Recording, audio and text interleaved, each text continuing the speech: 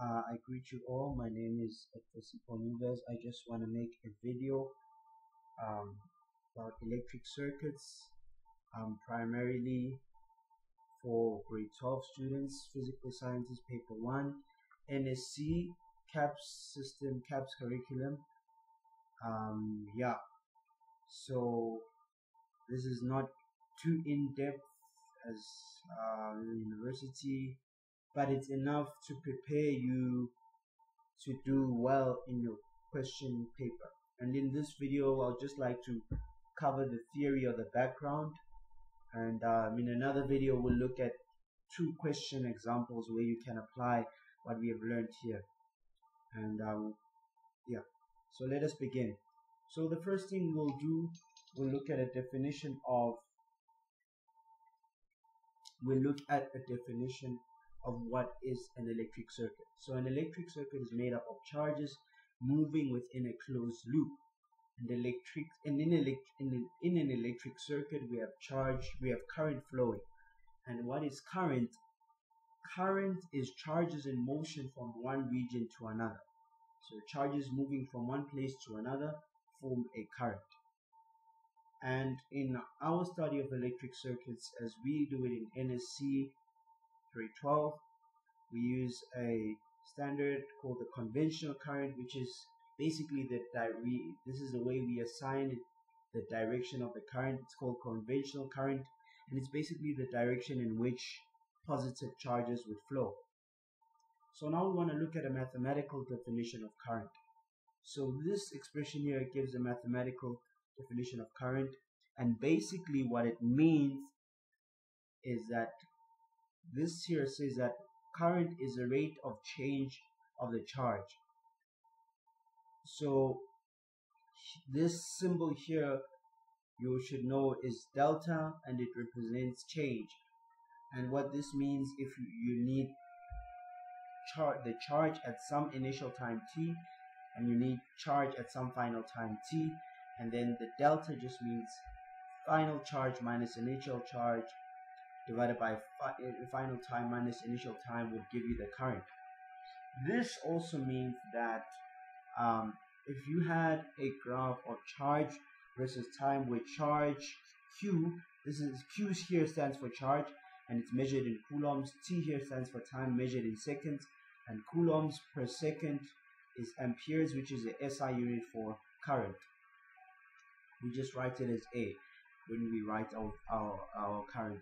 So when you have a graph of Q versus T, where Q or charge in coulomb would be the dependent variable, the y-axis, versus the T, time, as an independent variable on the x-axis, then this tells you that the gradient of that graph would give you the current.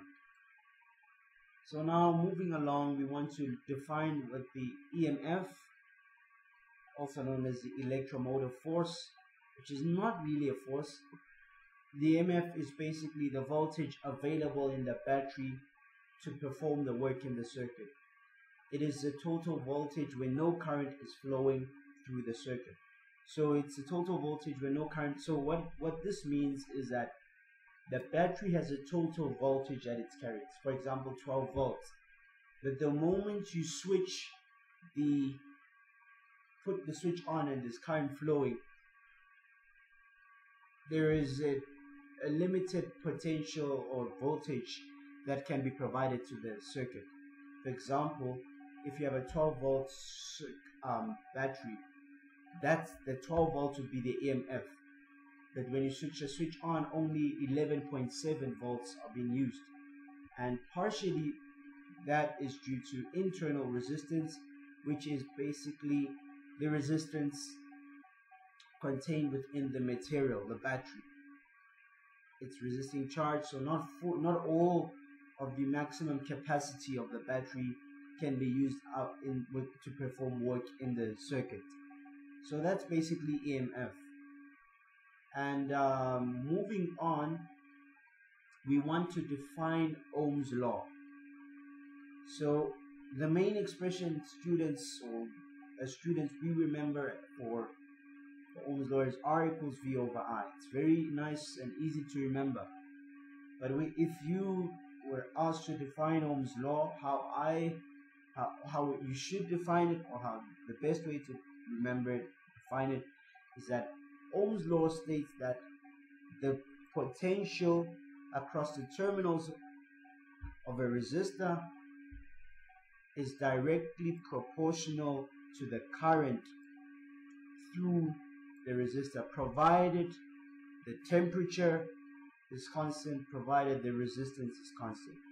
I didn't put temperature here, but provided, that's a condition. And I think this is easier to, this in this form, it is easier to see what I've just stated here, that the potential difference, Ohm's law states that the potential difference of the voltage across the terminals of a resistor is directly proportional to the current through the resistor, provided the resistance is constant, provided the temperature is constant. See, I just wrote it down here. Ohm's law states that the voltage between the ends of a conductor is directly proportional to the current in the conductor, provided that the resistance in the conductor remains constant, and provided the temperature remains constant. Remember, I would suggest mention temperature. I would suggest major on the temperature. You can rather substitute this word for temperature.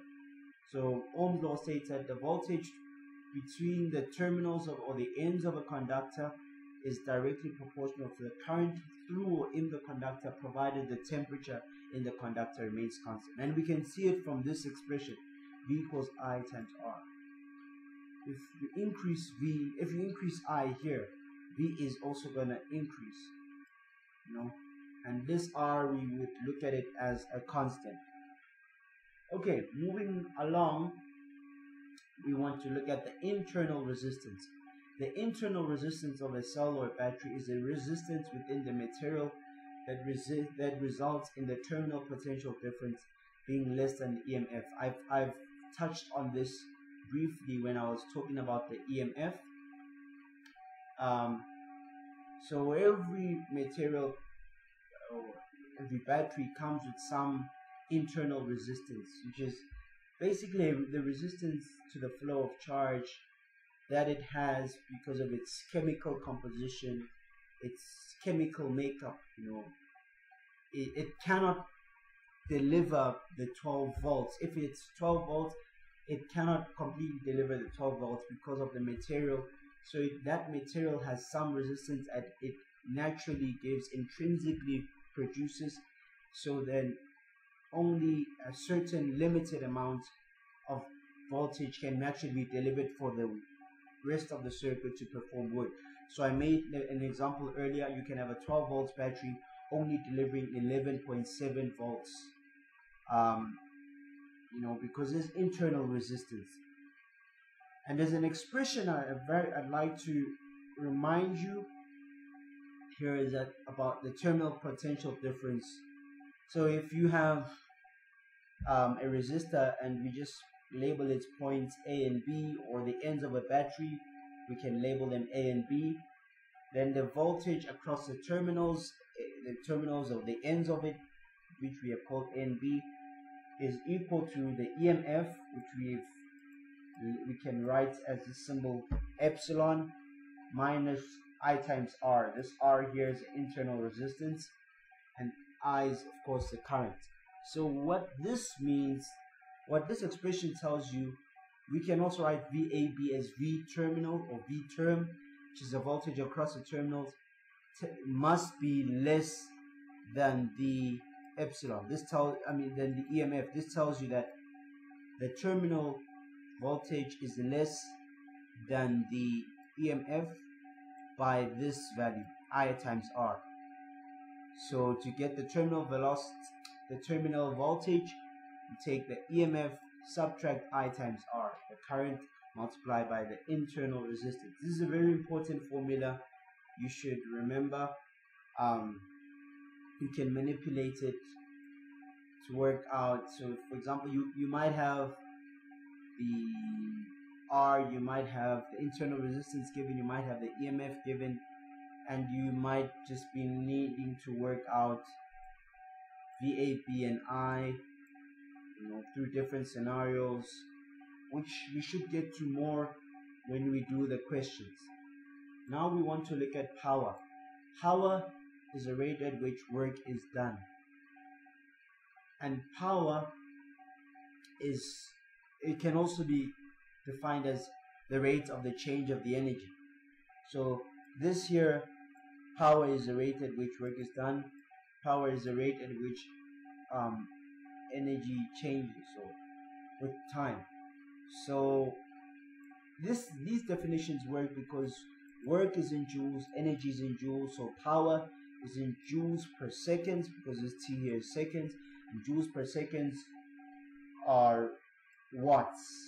The units is watts. The SI unit for power is watt. So this is the definition of power. I expect you to grasp it and remember it and know it, because in many applications of physics it occurs. So you just need to know what the definition of power is, and to know this, it will help you in many scopes of physics. It might even help you in your electricity problems. But okay, we will, for this specific case of electric circuits, the main expression for power, we don't look at power in this form. We look at power in terms of the variables that we work with. And the variables we work with is voltage, current, and resistance. So the main expression I want you to remember for power is P equals V times I. Although I think you might be given these in your formula sheets, it's also good to know it for yourself and understand it.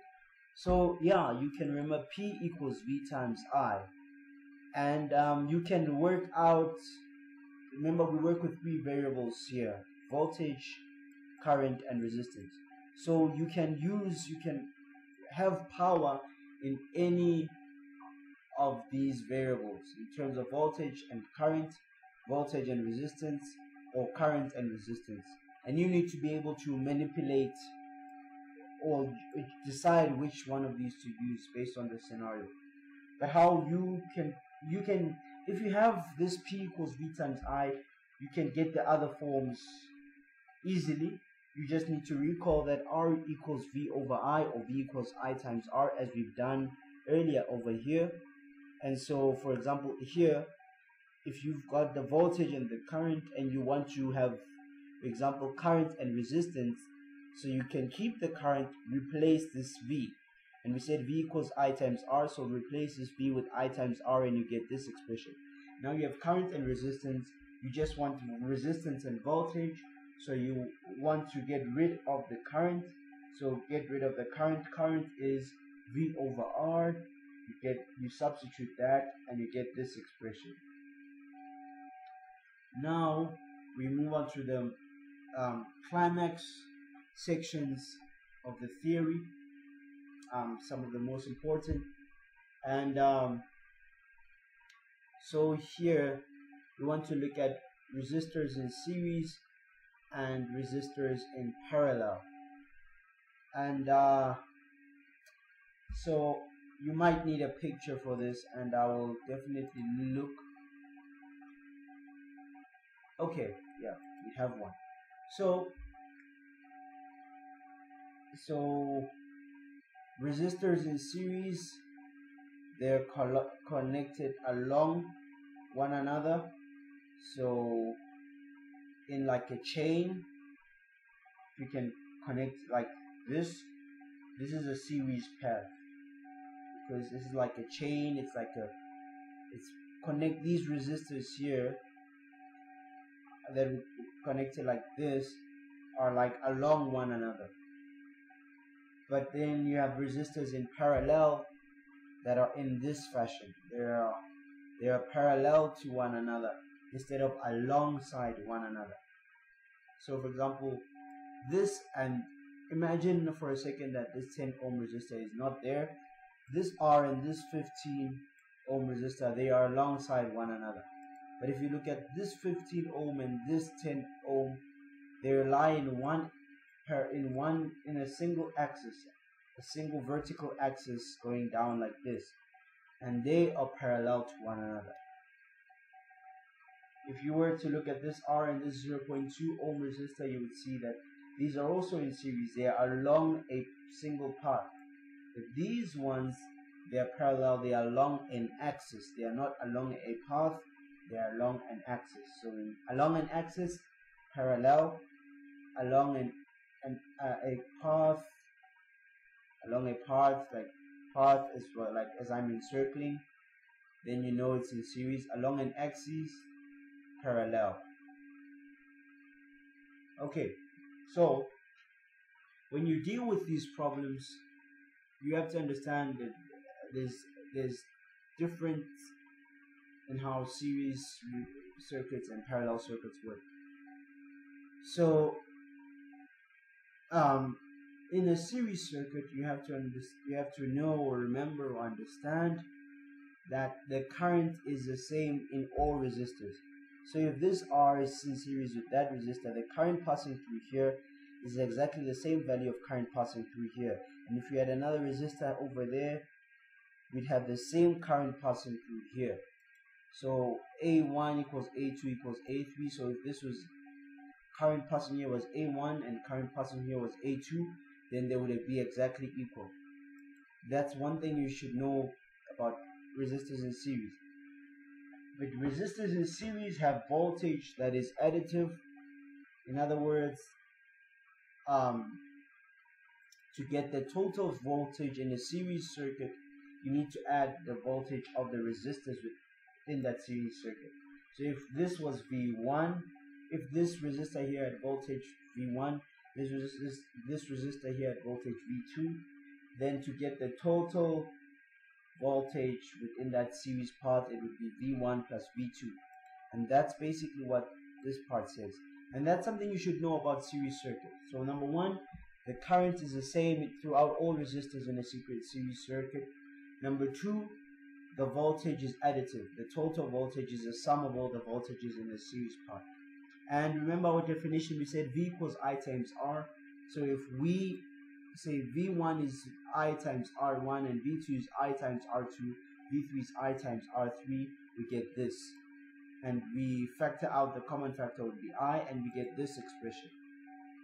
Now the last variable is the resistance. So we've said the current is the same for all elements in the series circuit. The voltage is the total voltage is the sum of all the voltages. And now we want to look at the resistance. So how we can work out the resistance, you don't need to know this. You need to know this part though, the green part. But let me just briefly run through this. So how would you've got the voltages now. How do you get the resistance? Divide by I. So if we divide this total voltage here by I, we divide by I, we get to this.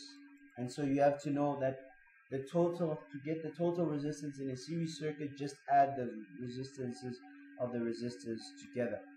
So then add the resistance, if this resistance R1 and this is R2, in a series path we'd add R1 plus R2. And let's just move on to parallel circuit resistors in parallel. So in parallel, we've said resistors along an axis and not instead of being along one another. First thing we say here is the voltage. The voltage in parallel circuits is the same. So the voltage in this, if this is a parallel connection section, the voltage in this resistor is exactly the same voltage passing through this resistor. And the parallel connection allows that current splits or has different alternative parts. So current can flow through this part and current can flow through that part. And because the current has alternative parts or current splits, we find that the current in a parallel section is not the same. So the current passing through here is not the same here, but it is additive. So it means to get the total current in this parallel section, you would have to add the current passing through this and the current passing through that. But then, okay, I'll make one more point at the end. So that's the second thing. Current in a parallel section, you just add the current passing through each resistor, and you have to remember the resistance of a parallel section is obtained by the reciprocal. So reciprocal is just 1 over something. 1 over REQ equals 1 plus 1. You get this. And of course you would have to solve for REQ here. Make REQ the subject of the formula, because as it is, REQ is not the subject of the formula. You have the inverse or the reciprocal of REQ, and that's not the same as REQ. So you still have to work out REQ. Of course, you would do that by multiplying by REQ on both sides of this equation, and yeah, and solve for REQ. I believe you competent to do that. So when you have only 2 resistors in parallel, for example like this instead of 3, so we can get a simpler expression for REQ that is in terms of REQ instead of the reciprocal or the inverse of REQ. And how we do that, we just basically use our fractions and basic algebra. So you have R1, R2, and of course if you want to add these together, you have to get a common denominator. So you multiply by R2 here, multiply by R1 here. That's basically how you get this expression. But this is still in terms of the reciprocal of REQ. And you solve for REQ and you get this expression. This is an expression I would advise you to remember. It's quicker, but you can of course rederive it if you forget through this. And from the fact that we started with, that in a parallel connection, the voltage is the same across each resistor. So it means if this is R1 and R2 here, the voltage here would be I1 times R2. The voltage here would be I2 times the voltage here would be I1 times R1. The voltage here would be I2 times R2. So then you have these expressions, but those values are exactly the same, and we can simplify that into this expression. This is also another expression you can remember. It can come pretty handy. Now, with all this being said, one technique that we usually use in dealing with these questions is this. For any combination of resistors, you can find a single resistor to replace the combination, or the resistance of the resistor is referred to as the equivalent resistance of the combination. So what this means, sometimes in these problems it is easier to simplify or decompose sections of the circuits into a single resistor. So for example, this parallel circuit, you can add these resistances together through this approach that I've shown you here, and then you can get the value, and that value would be the equivalent resistance. It's called the equivalent resistance of this parallel section. So equivalent resistance just means the total resistance of some section or branch of the circuit, or the entire circuit could be. Just means total resistance.